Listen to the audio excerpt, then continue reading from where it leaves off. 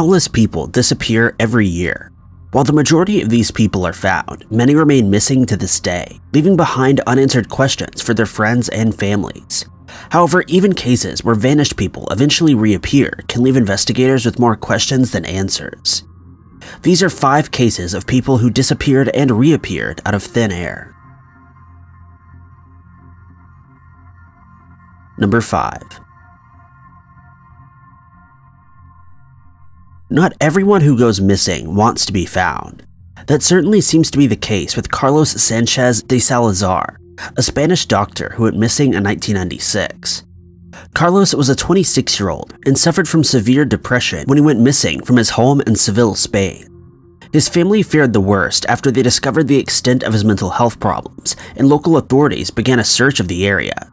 However, no traces of Carlos were ever found, and he'd taken his passport with him, so he could have gone anywhere. His family continued to search for years, but in 2010, he was legally declared dead. 9 years later, 2 villagers were mushroom picking deep in the forest in Tuscany, Italy, where they discovered a trail of water carriers, which led them to a hermit's camp. The 2 villagers were scared of the man, who apparently had a long beard and dirt-covered face, and fled from the forest, but returned with the forest ranger a few hours later. By this point, the hermit was beginning to pack away his camp. Instead of being angry at being disturbed, he greeted the ranger. He told them he was Carlos and he'd been living in the forest since 1997. When asked for proof, he produced Carlos's passport, which one of the villagers managed to photograph. He told them that he wouldn't be there if they came again, and said that he didn't want to live with the rest of society. The mushroom pickers contacted a local missing persons charity, who traced Carlos's parents. When shown the photograph of his passport, Carlos's family insisted that this was their son. They flew to Tuscany and joined a search party to find Carlos again. However, he had already moved on, leaving behind only the tarp that he'd been using as a shelter and some water bottles. It would seem that Carlos didn't want to be around people again, something his family says that they respected, but his reappearance and disappearance still leave many questions as to how he ended up in Italy and why he would tell the ranger who he really was and where he is now. Number 4. In a sort of irony, Eddie Huff had taken his sister, Linda Ortega, hiking in the forest of the Arkansas Ozarks to teach her survival techniques when Linda went missing. The pair didn't live in the area, but had traveled to the St. Joe area to visit their sister. When Eddie returned to their sister's house, he was disoriented and alone, but he told his family he dropped off Linda at a relative's house. However, Linda wasn't there, and a search party set off in search of their 53-year-old. Linda was missing for 5 days before an all-terrain vehicle finally found her.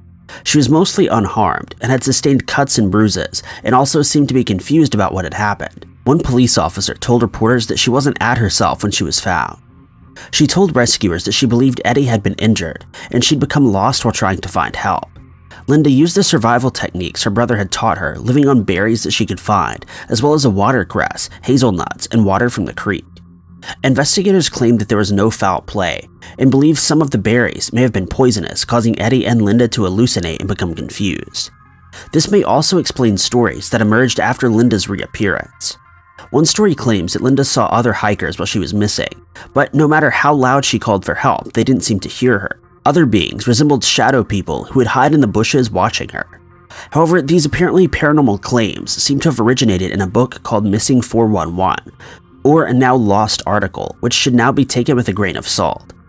Even so, it's hard to imagine how terrified Linda must have been, lost and alone in the wilderness for 5 days, and how relieved she was to be found. Number 3. A common reason why people choose to disappear is to start a new life for themselves or to escape an old one. However, it's hard to imagine that was the case with Dr. William Bates. Bates was a wealthy man in an apparently happy marriage in 1902. He was a successful ophthalmologist at the height of his career, working at the Bellevue Hospital and the New York Eye Infirmary. He was extremely well respected in his field, having written many books and was sought after for his work. He was in the middle of writing a book when on August 30th, 1902, Bates was called away for work. He wrote a hurried note to his wife, Ada, who was away visiting her mother, telling her that he'd been called out of town for what he described as a major operation. There was no details about where he was traveling to, but he told her that he would write more with the details later. That second letter never came. Ada grew worried when a housekeeper told her Bates hadn't returned after several days. She contacted friends and family across the US and Europe, and even enlisted the help of the local Masonic Society, as Bates himself was a prominent Mason. 6 weeks later, she received a letter from a friend in London who had spotted Bates. He was very thin and had experienced periods of starvation, and his eyes were deeply sunken. Bates had been admitted to the Charing Cross Hospital, but was now working as a medical assistant there. He had no memory of his previous life, and when his wife arrived in London, he didn't recognize her. Bates reluctantly went with his wife to stay at the Savoy Hotel, where she hoped that he would remember about his old life. He told her that he had distant memories of traveling from New York to perform an operation, but nothing more. However, after just 2 days, Bates disappeared again. Ada would never see him again at this point. She spent the next 5 years searching Europe and the US for her husband, tracing a number of leads that supposedly led to Bates. In 1907, she passed away, allegedly holding a portrait of her husband. Bates had somehow made it back to America and was living in North Dakota when he was found by a friend in 1910. A colleague named Dr. J.E. Kelly found Bates in Grand Forks, where he'd started a small practice for himself. Bates still had no memories of his old life, and they would never be recovered, but he eventually returned to New York City with Kelly. He continued to work as a doctor until he passed away in 1931, taking the truth about his disappearances with him. Number 2. Canadian Edgar LaTulip disappeared in 1986 and remained missing for nearly 30 years. Edgar was 21 years old but had developmental delays, which meant that mentally he was the age of a child when he went missing from his group home in 1986. The last time his mother, Lydia, saw him, her son was in a hospital recovering from a suicide attempt. This wasn't a one-off occurrence, as Lydia later described him as a deeply troubled young man who moved between psychiatric wards, group homes, and hospitals throughout his teenage years. Edgar had been released from the hospital and returned to the group home before he disappeared, but left his medication behind, causing great concern for authorities. Naturally, the worst was feared, especially when investigators found Edgar had taken a bus to Niagara Falls, a suicide hotspot. However, no body or trace of Edgar was ever found, and his mother believed something else must have happened to him. Throughout the years, Lydia worked with authorities to call for any information about her son. Age progression photos were included in later flyers, and Lydia spoke in interviews as late as 2014 about the stress of it all and how it made her ill. Still, she never gave up hope that she would get answers about Edgar's fate. In 2016, she was proven right when Edgar managed to find himself. Edgar had indeed traveled to the falls, but traveled on from there to St. Catharines, where he hit his head and lost his memory. For 30 years, he lived in the Niagara Falls area under a new identity. Though not easy, he built a new life for himself, sometimes living homeless in the area and sometimes living with the support of local services. But in January of 2016, Edgar started to have flashbacks. For the first time in 30 years, he remembered something from his old life. Edgar remembered his old name, and after a quick internet search, realized that he was a missing man. He contacted his social worker and informed local police. A voluntary DNA test was performed, confirming Edgar was the missing man and he was reunited with his mother. Number 1. The real story of what happened to student Stephen Kubacki in 1978 will likely never be resolved, partially because Stephen himself is happy to let that year of his life remain a mystery.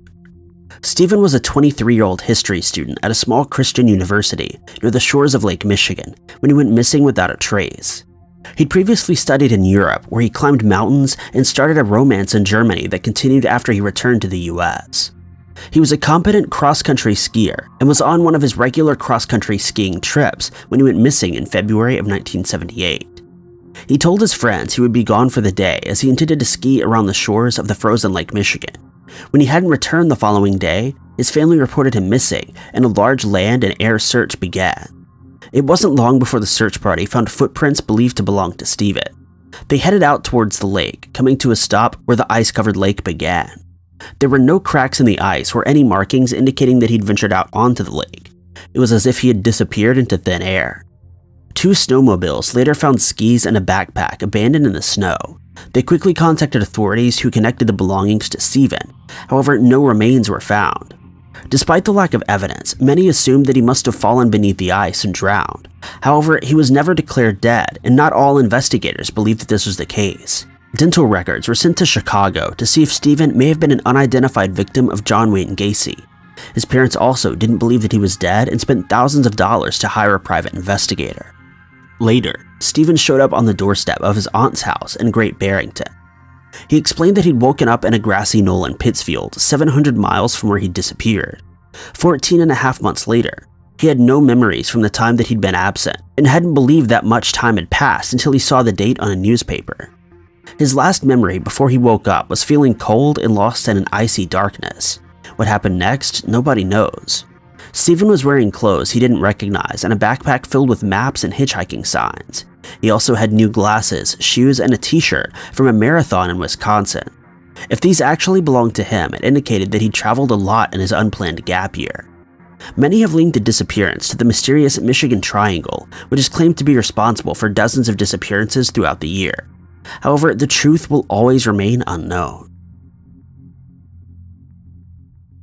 Thank you guys so much for watching. If you like this video, be sure to click that like button.